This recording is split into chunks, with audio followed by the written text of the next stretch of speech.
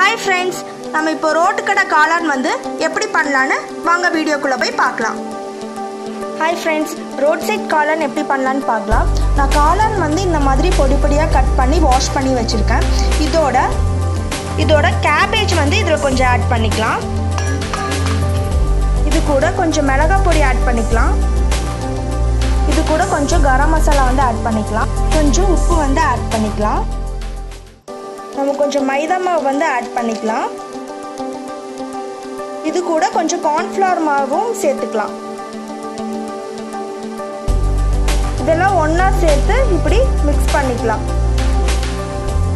So இந்த மாதிரி நீங்க வந்து பண்ணி வச்சுக்கோங்க. தண்ணி எதுவும் ஆட் பண்ண வேண்டாம், காளான் இருக்கிற தண்ணியே போதும்.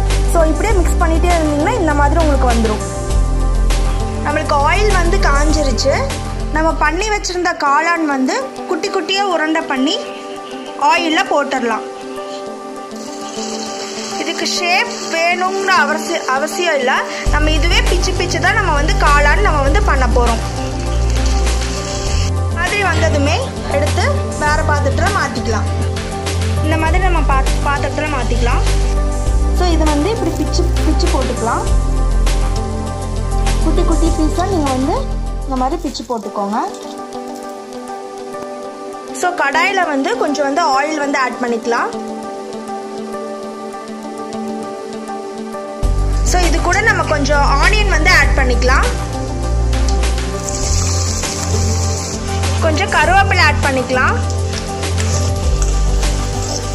2 பச்சை மிளகாய், மிளகாய் பொடி வந்து ஆட் பண்ணிக்கலாம். கொஞ்சம் கரம் மசாலா ஆட் பண்ணிக்கலாம். கொஞ்சம் கொத்தமல்லி பவுடர் வந்து ஆட் பண்ணிக்கலாம்.